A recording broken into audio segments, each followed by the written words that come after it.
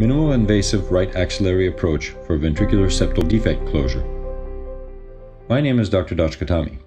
With more than 20 years of experience and the world's largest number of patients treated by this approach, my team and I use state-of-the-art minimal invasive technology for the care of your child with a congenital heart defect.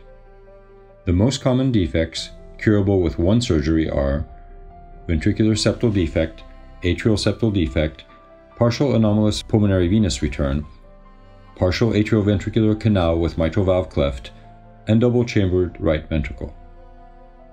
They're repaired through a mini incision hidden under the right arm.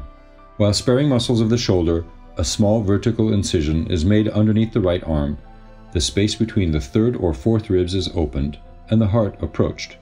Cannulae connect the child's vessels to the heart and lung machine for cardiopulmonary bypass, allowing safe repair inside of the heart.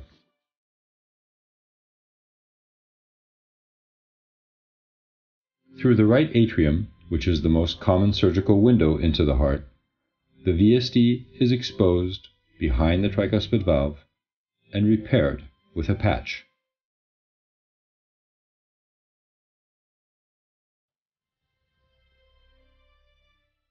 The right atrium is closed and the heart resumes its normal function.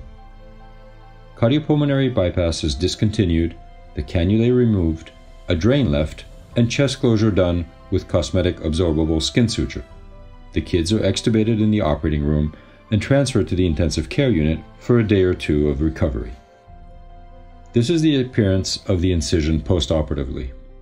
Perfect results have been achieved in hundreds of toddlers and children, from 5-kilogram babies to adult-sized teenagers, with shorter lengths of intensive care and hospital stay. The approach is used for repairs of VSD, partial AV canal with mitral cleft, PAPVR including the Warden operation, ASD, scimitar syndrome, cor triatriatum, and double-chambered right ventricle. There is no restriction to physical activity after hospital discharge, so kids can get back to being active kids again.